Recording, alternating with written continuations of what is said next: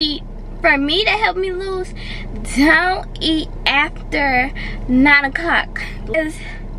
Are you mentally okay from your best friend passing? Woo!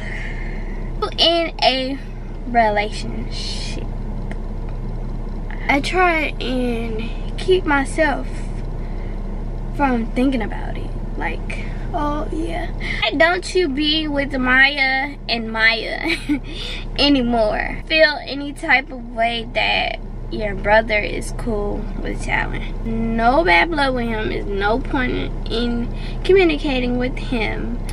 Like I said, we were friends before.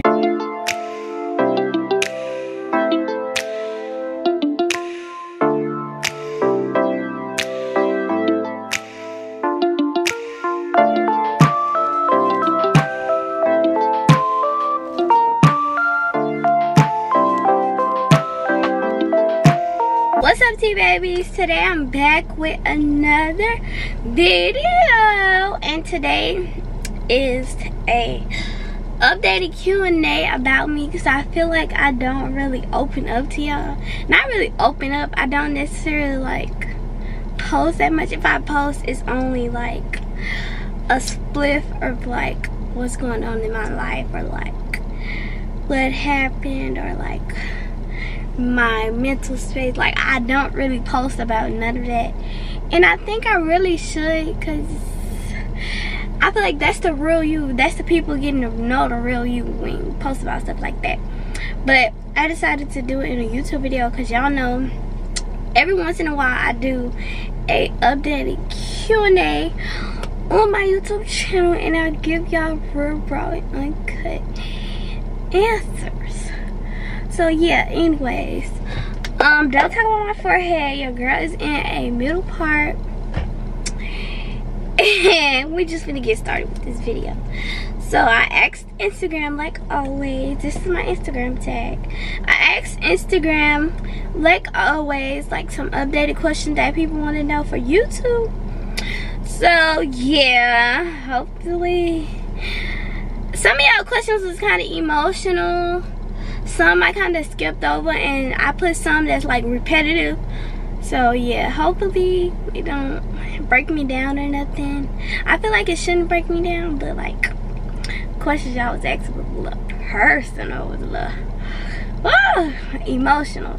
But anyways, the first question is, do you think about getting your own apartment when you graduate? I definitely don't think I'm gonna get my own apartment when I graduate, just because I have the type of parents to where they don't want, like, they told us like their stories of graduating, how they left out the house so easy and had to keep coming back until they got it right. So my parents would rather us stay in the house, get it together, and then leave, so that we won't eventually have to come back. It's nothing wrong with coming back, but like, I don't know, as a parent, you want your child to be set to where they don't have to come back. So moving out is not an option. I've been told my parents when I was younger, I think when I first started high school, I told my parents I wasn't moving out until I was like 20 something. The next question pertaining to that says, what are you planning on doing after high school? I get a lot of questions about this, because I don't think most, like, I don't want to call myself an influencer. I don't think most, like, people with followers or people that do YouTube to really like open up about their journey on school or whatever. But I think some people do. But basically, after high school, I am definitely going to college. College is not for everyone, but I know that I want to do more with my life than just sit in front of a camera and talk. So therefore, I am going to college. I have been looking at colleges, talking to my mom about it. Basically, I don't know, we just have to, I just feel like I want to get through school first and then think about college, because this is my last year. So scared. Me and mom have been talking about that like a lot of times. Like, she's like, we need to figure out what we're gonna do. Y'all crazy. How do you feel confident about your weight, or what is the fastest way to lose weight? For me, I would say like I'm not really 100% confident, but like when you have a big support system, like that also plays a part in your confidence. So I would say my mom and like just all the women around me plays a big part in my confidence, because like looking at how much they hype me up whenever I like put on clothes and I think I look so ugly, or I think I look so big, so fat, like it's just the constant motivation, like you are that girl, you still look good. But yeah, that is how I have confidence. I really, it took me a long time to get here to have confidence, because at first like I used to think that like being big was like not saying I'm big, let me stop using that term, being curved, because that is a proper term. Being curved, I used to think that like, oh, that was bad, nobody's gonna like you and this and that. But I was just putting that in my head because of what everybody else was saying. But I've like learned to love myself. Don't get me wrong, the internet will hurt your feelings, but it's nothing you can't bounce back from. Like, I've been on the internet since I was like 11, like getting told, oh, she's going in this place, oh, her hair not this. Like, I've been getting that my whole life. So it's like, now you gotta live with it, you gotta go on about your day. That's how I look at it. And then the next question she asked to that part, she was like, what is the fastest way to lose? The fastest way to lose for me is changing your diet, basically. Not saying like you gotta stop eating whatever you, well, I am saying that. I would just say change your diet up, like not eat as much fast food, and don't eat, for me to help me lose, don't eat after 9 o'clock. Like, you sitting in the bed bored, don't do that, because that's what happened to me during COVID. I was bored and just bored eating, and that blew me up. So that's how I had got overweighted. But yeah, I would say changing your diet and working out definitely will help you lose fast. Like, you will lose like so fast, y'all. Okay, the next one says, ooh, the next one says, are you mentally okay from your best friend passing? Woo! Try not to cry, y'all. Woo! I haven't gotten over that yet. Like, I haven't fully grieved on that. Like, I try and keep myself from thinking about it. Like, oh yeah, but it's like, I don't know how to explain it. I don't deal with death like too good, and like not that many people around me. Like it's hard to explain. Like, it's a difference from losing like family members and stuff like that, and then it's a difference from losing like your best friend, someone like who's there for you, like when you can't talk to a family member or something. So like, that was my hardest thing. But I would say I'm slowly grieving and getting past it. I will get, not saying like that, but like I will grieve eventually and move on. But now I know, I'm like, woo, this is what I do not want to do. But long story short, I haven't fully started grieving about it yet. I've been running away from it, and I think that me running away is tearing me down more than what I expected. So yeah, that is the end of that question. I did not want to get on here and cry, but y'all gotta see the real me. What are some goals you set for 2024, and have you achieved any? oh my god, let me wait a second. I've achieved one goal that I've wanted to do, which was the ebook, which is like helping like young girls my age do content creation. I've achieved that. I did it on my own, and I'm so proud of myself. Like, the day before I dropped it was my birthday, and I was so scared that like it wasn't gonna do good, or like people was gonna tear me down. But I'm just thankful that like it went the way I wanted it. I cried like after dropping it, cause I'm just such an emotional person. Like, when one big accomplishment happened to me, it's just like, girl, you did it.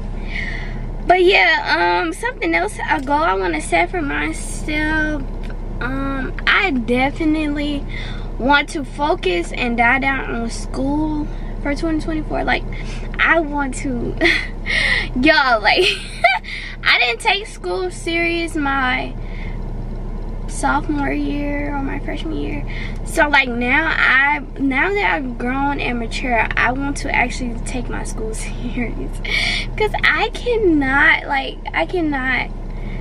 just be a YouTuber out here. That's just not, I don't want to do that.